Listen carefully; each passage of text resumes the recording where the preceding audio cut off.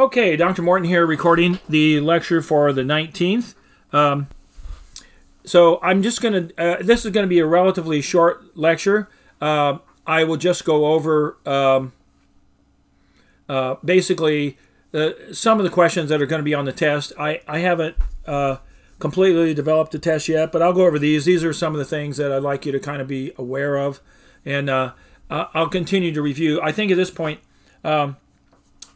so if we look at the syllabus, what we were supposed to cover were the peripherals on the KL25Z, and I don't think I'm going to cover this since we're not really doing these labs this semester because it's very difficult to distribute these things. I'm just not going to. I just think this is partly what we have to give up to get done the part that we have bitten off. Let me just say a couple of general things first, and then I'm gonna. One is that there are students that have not done the labs. I don't know what to say, so let me just make this as crystal clear as I can. You need to get the labs done. So I will hold a help session for debugging labs. I'll do that. I'll do that tomorrow. I'll try and do that maybe at about 1 p.m. So let me write that down so I don't forget. So we'll use the same Zoom link that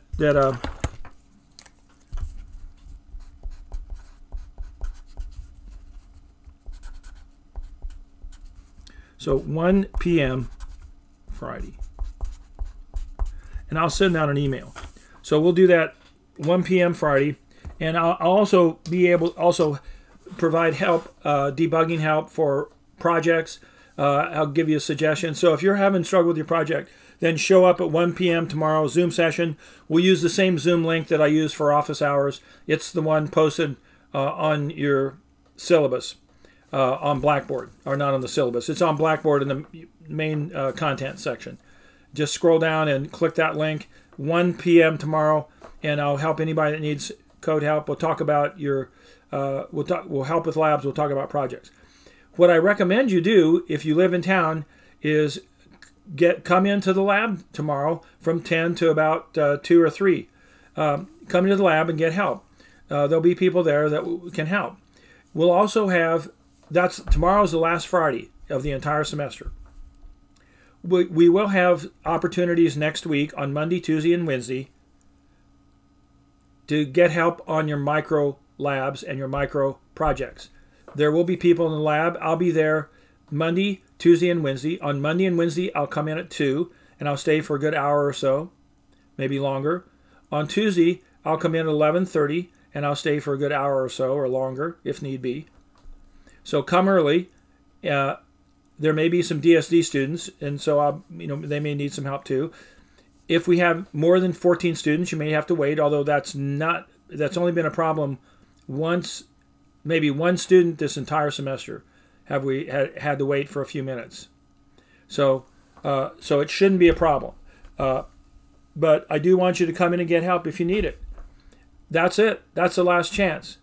After next Wednesday, I will not be on campus until January.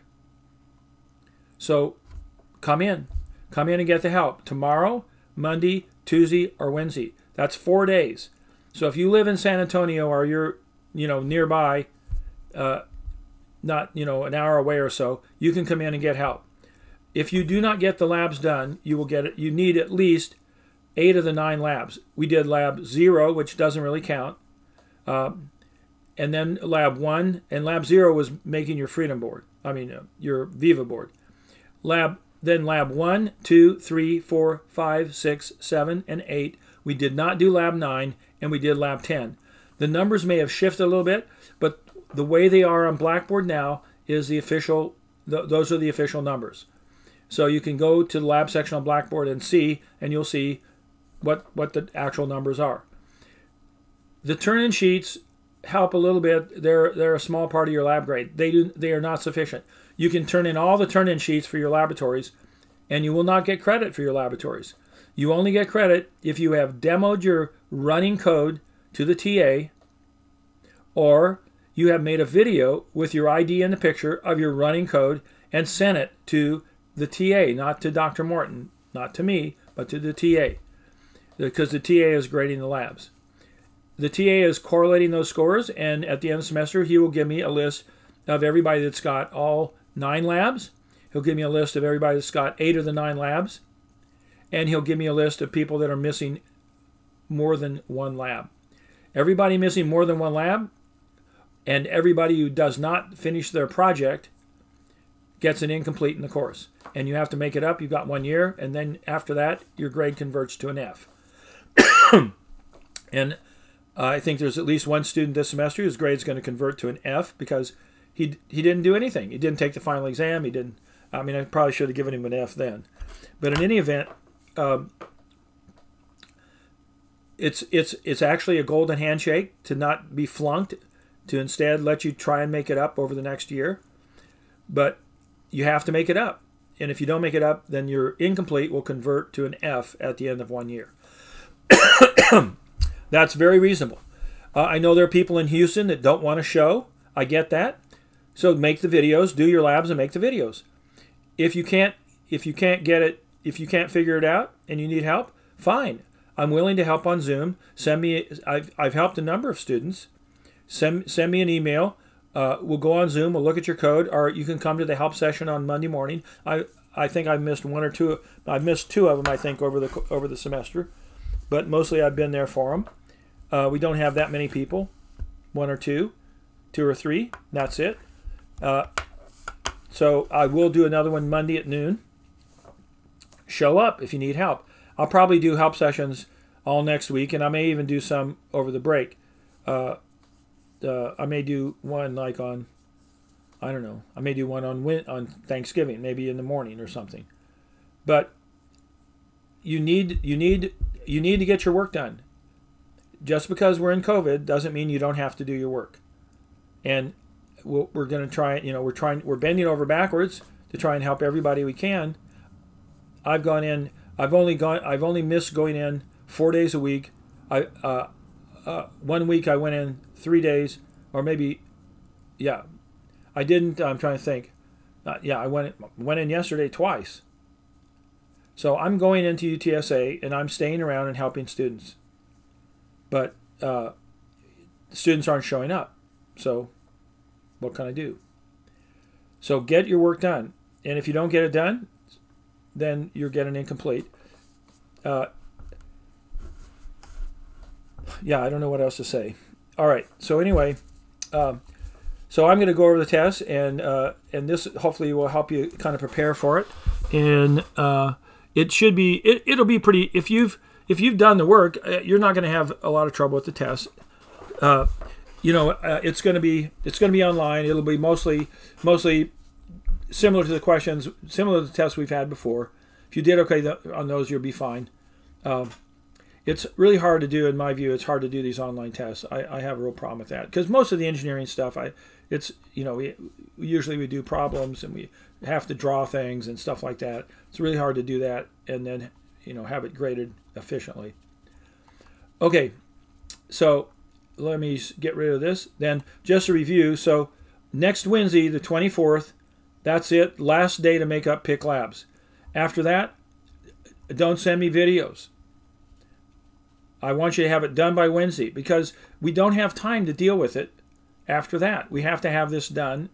And so you don't plan on doing this stuff over Thanksgiving or, the first week or so in December and sending that to me. It's too late. You have to have it done by Wednesday at midnight. And again, the labs should be sent to the TA. This is not fair to the TA to make, when he's trying to study for his finals, to have him getting multiple labs that he has to review and grade and stuff. Now, if you don't turn in the lab sheets, you'll still get a grade in the course. It'll cost you maybe a little bit on your lab. If you don't turn in any of them, it'll probably cost you 5% of your lab grade. But if you turn in most of them, then you might lose 1% or something. So turn the sheets in, but that's not the end of the world if you don't. But I mean, I want you to do them. Don't get me wrong. But if you haven't demoed the lab to the TA, or you haven't made a video of the lab with your ID card in the video and sent that to the TA, you're not getting credit for the lab. Just that simple. And the last day, the 24th of November at midnight. After that, we're not accepting any more videos for lab completion. So that's it.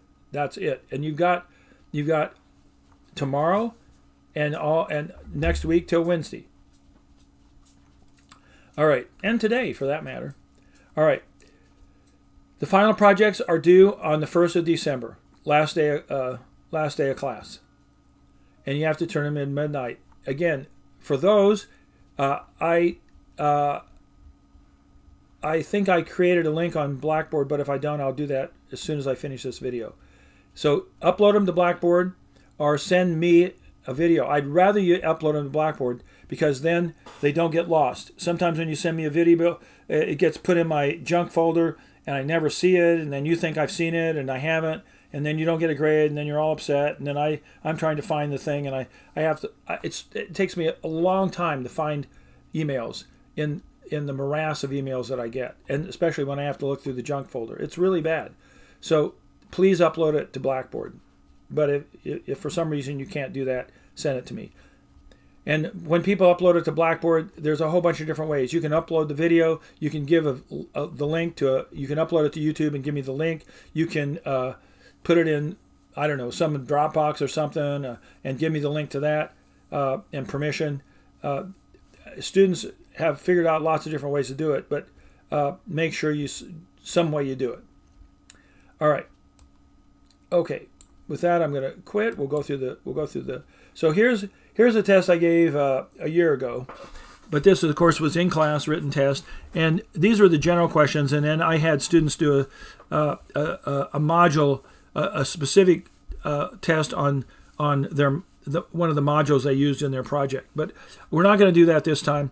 I'm going to pick some general modules that everybody should be familiar with, and we'll probably do those, and it'll just be one big test. All right. So the Viva board has a number of features that make it useful for lab projects. Evaluate the following statements, true or false. Traditional mechanical switches are expensive compared to touchpads. Yes, they are absolutely expensive. Touchpads are almost free if you already have a micro and you print a circuit board. Mechanical switches can shoot a really good mechanical switch for for like a video game could cost $15 or something. You can buy 3 micros for that and a bunch of printed circuit boards. Or you can buy 15 micros for that and a bunch of printed circuit boards. So yeah, so switches are expensive, and even just a standard little switch like the switch that's on your Viva board, if you buy a nice, those cost me about $1/4 a piece. 25 cents for those, and maybe I probably paid 50 cents a piece for them. They can be expensive. The Pickett programmer, so I should change this. The Snap programmer uses the micro clear port and also A0 and A1, the master clear port and A0 and A1. Yes, that is true, and then it also has power and ground. The push button on the Viva board can function as a reset or an input. That is correct. The trend in operating voltages for microprocessor is towards lower voltages. Yes, that is true. Bypass capacitors serve several purposes. One is to reduce switching noise. Yes, that's true. Hello World RGB LED has a common cathode. Yeah, no, it's got a common anode. And you're driving the cathodes with the individual pins. That's why your pin has to be low to turn on each of the red, green, or blue colors. The PIC 16F1829 can be powered from about 1.8 volts to 5.5 volts. Yes, that is correct. The green terminal block is the output. The green terminal block is the output of a transistor switch using the battery voltage. Yes, that is exactly what it is. And if you plug into that little 2-pin female header, you can put in, if you put in, hook it to any pin, drive that pin high, it will turn that on. And it can source about 200 milliamps. So no, about 150 milliamps. 200 is probably too much. You may blow it with that. All right. Now, since we did go over the KL25Z, but we didn't really use it. So, but hopefully you went through that video. I may not ask may change these to just the PIC. But anyway, which processors have a stack pointer? All right, so the KO25Z does, and the PIC really doesn't. Which ones have an address bus for program and data memory? So the PIC does. The KO25 has the same address bus for both. The PIC has a different address bus for program memory and one for data memory. Which ones have at least 100K of flash? The KO25Z has 128K. The PIC has 8. Which ones have only 14-bit instructions? The PIC has 14-bit instructions. The KO25Z has mostly 16-bit instructions and 6 32-bit instructions. Which ones have interrupt with a vector table? KO25Z. PIC has interrupts, but it does not have a vector table. All the interrupts get vectored to location 4 in the PIC. But there's a table, and it vectors a specific interrupt to a specific vector table address in the KO25Z. Which one has capability for multi-levels of sleep? So the PIC can definitely sleep, but the KO25Z can do multi-levels. There are advantages for micros having on-chip peripheral modules like PWM, A to D, UART to provide common functions that would otherwise require an external component. No. Well, yeah, that is right. We want to provide common functions and avoid external components if at all possible. To reduce circuit size, yes, that's another goal. If you can get it all done on mostly one chip, that's going to make a lot smaller board than if you have multiple chips.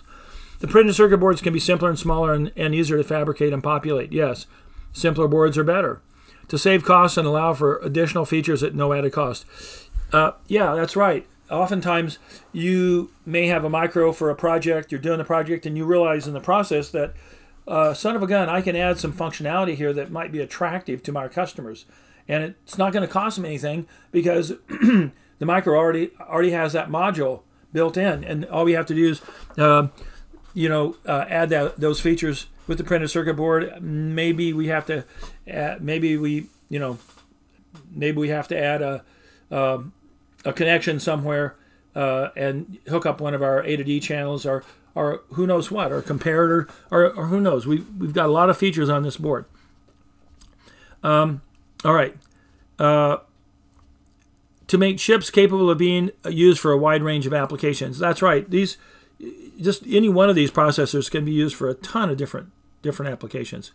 Because the on-chip modules will outperform a separate chip. No, generally the on-chip modules won't outperform a dedicated chip.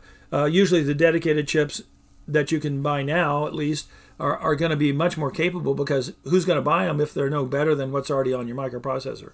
So the dedicated chips, separate, individual chips, are usually pretty high performance chips. And that's why you might want to use one.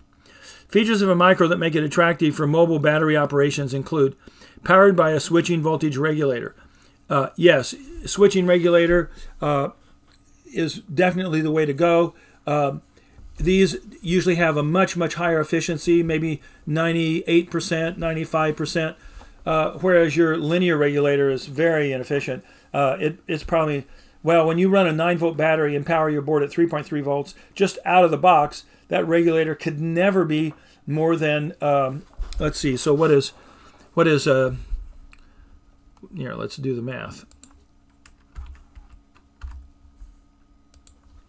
So if we take our little calculator here, so let's say we're running at, so we've got a 9-volt battery, and we're running at 3.3 volts, so 3.3 divided by 9. So the best you could possibly do is to be 37% efficient. That would be maxed out, because you already know that 64% of your power, or 63% of your power, is going to be wasted in the regulator. So the best you could do is 36%. So compare that to 95 or better percent. Clearly, a switching regulator is a much better choice for a battery-operated device. Clocks can be generated from a wide variety of sources. Yes, that's right. It is nice to be able to have internal clocks, external clocks, to save the cost of the battery. You might very well want to use the internal clock module on your PIC, just like we do in all the labs. And that way we didn't have to put a crystal oscillator on the on the printed circuit board. Various levels of low leakage operation. Sleep, in other words, sleep, give a range of wake-up times. Yeah, so the KO25Z does have multiple levels. The PIC just has one. It's either awake or sleep. But putting it to sleep can definitely save a lot of energy, and various levels of low leakage operation or sleep operation can give you even more robust choices in your application. Having many more GPIO pins than required. There's no point in having a lot of extra pins. It's probably wasteful, and it may even suck up some power. Ability to operate over a range of supply voltages. Yeah, that's actually nice. You might not even need a regulator. You might just let your chip run at on the battery. Start the battery pack at 5 volts and let it run all the way down to 1.8 volts, and not even have a regulator. I probably wouldn't recommend that, but you could certainly do that. Ability to wake up from a number of different signals. Yeah, if you're going to do sleep, it's nice to have a number of different ways to wake it up. Having on-chip clock generation without extra parts. Yeah, that's generally a good thing. If you can do it all on chip, it's usually more efficient, and it's certainly going to lower your costs. Yeah. So most of these things would be true, except for D. The rest of them would probably be pretty true. Pick all the factors from below, pushing embedded design towards higher level languages like C. Better compilers, yes. PWM modules on the chip, not really. More intelligent devices, yeah, you want to make products that are more intelligent, and you're probably going to need to use a higher level language for that. Need for complex math, you bet. If you're doing complex math, Katie, Lord save you if you're going to try and do it in an assembly language. It's going to drive you crazy. Very complex firmware. Yeah, you want to use a higher level language. Push for short development times. Yes, generally you can get it done faster in a higher level language than you can in assembly, make fewer mistakes, have fewer lines of code you actually have to write, so you should get to market faster. Increase service mount packages. Has nothing to do with it, so that's not true. And projects with complex user interface. Yes, complex user interface is going to take more lines of code. Higher level language is going to make that easier. Lower level language is going to make that task a little more challenging. So you want to use the higher level language. If a pin on the PIC is set and configured as an output but left unconnected, it will read as. Okay, so this is really important. You need to have this firmly in your mind. Outputs, it's okay to leave them unconnected. Inputs, it's not okay. So if you have it set as an output, then it's going to read whatever you write to the pin. But when you have it set as an input and you leave it unconnected, and you read the input, well, then it's going to read, it's going to read whatever the floating electrostatic level is on that pin. It could push it into a 1. It could be below 1. You could even have a negative potential induced on it.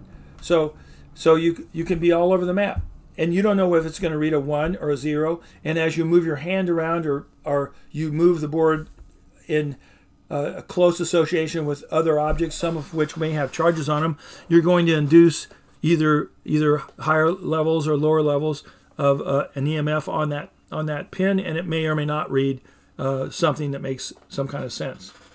Yeah, I didn't really say that right. It's not going to make sense. It's going to be gobbledygook, and you don't know if it's going to be a 1 or a 0. All right. So let's see. Good practice for embedding design engineers include working to master the debug features of the IDE being used. Yes, I know most of you haven't really played with your debug features much in the IDE, and for most of the stuff you do, that's probably okay, because usually you're making, fairly gross errors that are pretty obvious on inspecting the source code. But when you really have some subtle errors and you're trying to figure out what's going on, and there can be some weird things happening, that's when the debug features can be super helpful. And if you do this all day for a living, you should make yourself very familiar with all the features of the debug. Okay. Selecting chips that will have replacement parts available for many years to come. I think this is really important. a number of microprocessor companies take chips that they were producing for the last few years, and then they retire them, and they stop making them, and you can't get them, and some of their newer parts aren't pin compatible, and the software is different, and you're just going, and you may have to go, if you have a lot of products in the field. A good example of this is the Department of Defense. They have missiles and operating systems like tanks and airplanes that have lots of microprocessors in them. And if one of the microprocessors goes bad for some reason and they need to replace it and they can't get that part, then they're back into doing an entire development and validation process. I mean, if you're going to put this in an airplane, and you're going to have to do a new processor with a whole new set of software, oh my God. It's like you're making a new airplane. You may have to do test flights. Lord, you may have to do a ton of stuff. And this can be a really big problem. So the fact that you can't get that replacement part can be a disaster. And the Department of Defense has definitely run into this. And they have had to do some very novel solutions, because when they called up the manufacturers and tell them, look, we really have to have a replacement part because we have $1 million, multi-million-dollar systems. We may have, we may have 10,000, air-to-air missiles that have this processor, and they've been going bad, and we need to order several hundred of them. And the microprocessor company says, well, we don't make that anymore, but we'll crank that up just for you. But we're going to charge you $1,000 a piece for these parts, even though they only cost $2 originally. And this has happened. And so when you're you need to think ahead. Is this chip going to be around? And interestingly enough, I'm not a salesperson for Microchip, but I will say one of the features is every single chip they have ever made is still purchased. You can still buy it. Now the prices creep up as the parts get older. What might have been sold for 50 cents a number of years ago may cost you $3 or $4 now, but they're not going to charge you $1,000 for it. They're still available. They're still being produced, and you can still get them. And that actually, I think, really speaks well for the company. All right, and there may be other companies that do that too. I don't know, but they do. Selecting chips in families with a large range of options for cost and features. Yeah.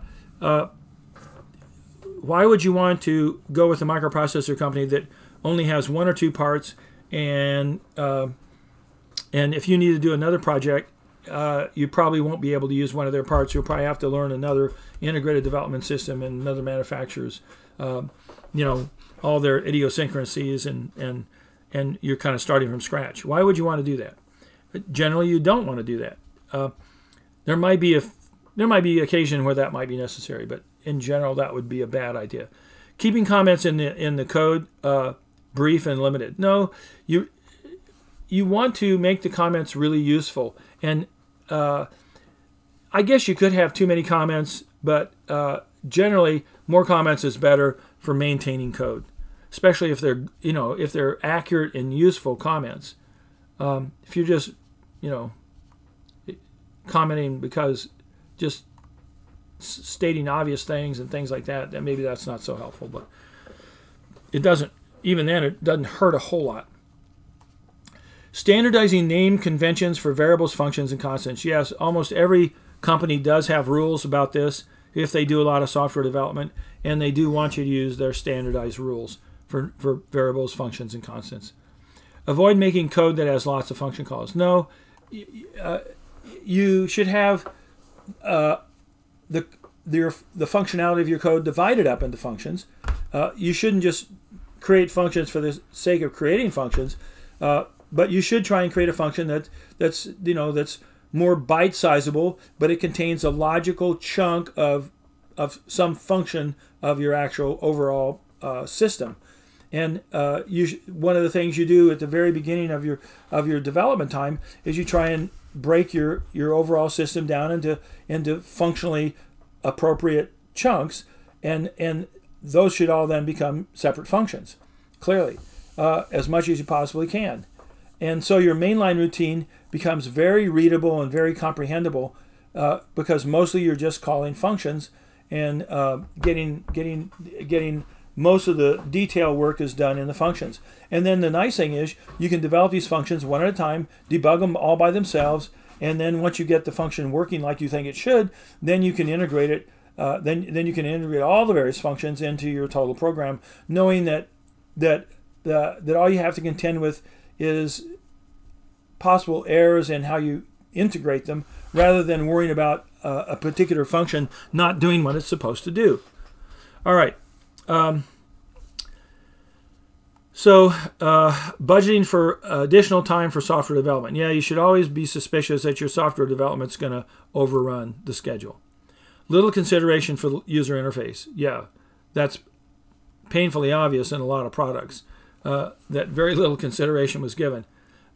But it's just like when you're a surgeon and you do surgery and the patient wakes up. They don't have any idea how beautiful your pedicles are inside their belly, and how little resultant scar tissue and bleeding, and how gentle you were at handling all the other tissues, and how inside it looks like really great, or looks like a bomb went off, but you got the job done.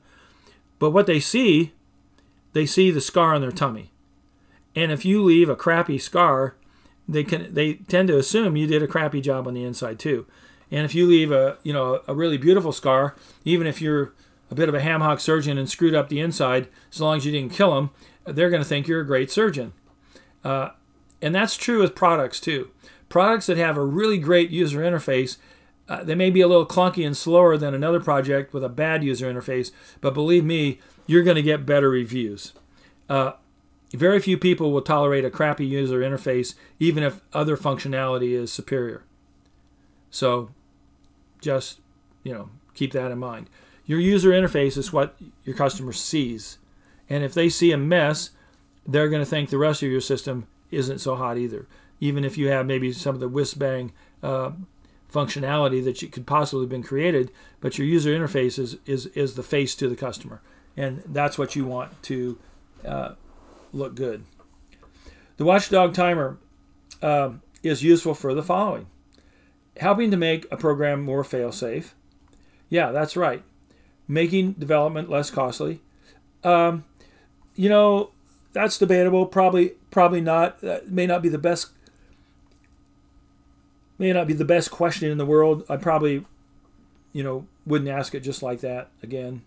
But I might say making development time much less costly than maybe something, or maybe the watchdog timer would add significant cost increases to the development of the product. No, it wouldn't. It shouldn't add. It might add a little effort on the software side to make sure you get the resets in the right places, so that the watchdog timer doesn't go off when it's not supposed to. But I think in general, the watchdog timer it can be very helpful in improving the the fail-safe nature of your design. Preventing power surge from causing in the field failure.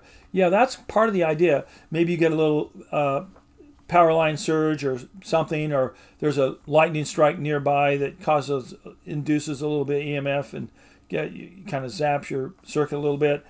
If it could throw you into an infinite loop, and without a watchdog timer, then you would have to have somebody come out and turn the thing off and back on, or do something like that. But if you have a watchdog timer, then usually it can wake itself up and get it going again automatically. Keeping other manufacturers from reverse engineering your product. No, the watchdog timer doesn't really help you with that. That's your code protect and code protect data. Okay, code development in the future will involve increasing use of helps like Processor Expert or the Microsoft Code Configurer or others. Yeah, I think we'll see that more and more. The trend in embedded design is to move to higher level languages to get smaller code. Not so much to get smaller code. I think mostly higher level languages produce larger code. But what it does do, it allows us to, all the other things we talked about earlier, get to market faster, add functionality, that would be difficult, deal with calculated computations in an efficient manner, and a whole bunch of other things. All right, and I think that's, let's see. Here's a little code for you. Given this code at the start of your primary tune, answer the following questions. So let's see. So AND-cell is 0x10, so that's pin 7 in the A register. Tris A equals 0, so everything's an output.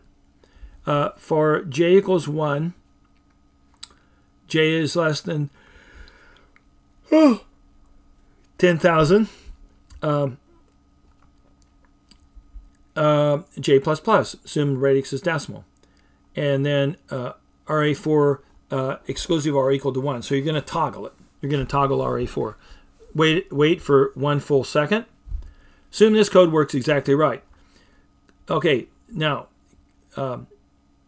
explain why this does not blink an LED correctly hooked up to RA4.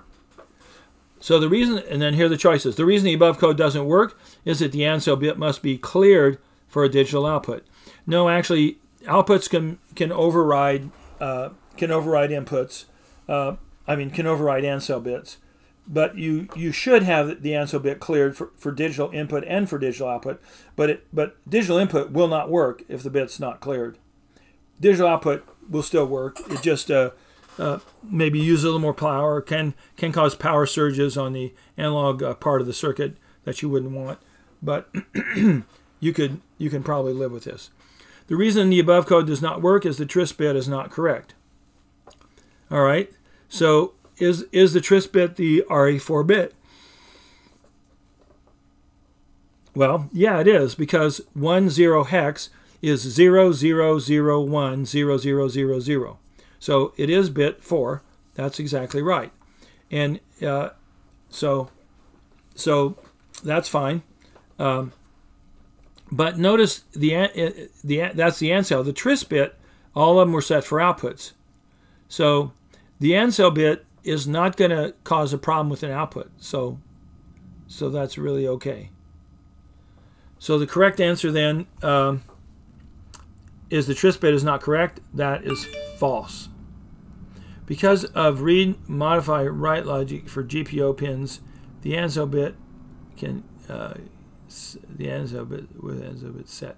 Yeah, so the AND-cell bits set can cause wrong results. No, well, yeah, that is true that read, modify, write, and the AND-cell bit being set wrong could cause problems. So that's true. The problem in the 4 is signed integers in the PIC can't count to 10,000. Well, no, signed integers in a PIC can go up to half of the 16 bits. 16 bits will get you to unsigned, they'll get you to 65K. So you can get to 32K signed, but or 32K minus 1, I guess. But if your count number is bigger than 32K, you are going to have problems with a signed integer for your index. All right. So create a 32-bit mask. Make sure you can do this mask thing. And all you'd have to do is 23 or 1 shifted 23 times, ORed with 1 shifted 19, ORed with 1 shifted 7. And then you either you generally just AND those together. That's all you really have to do.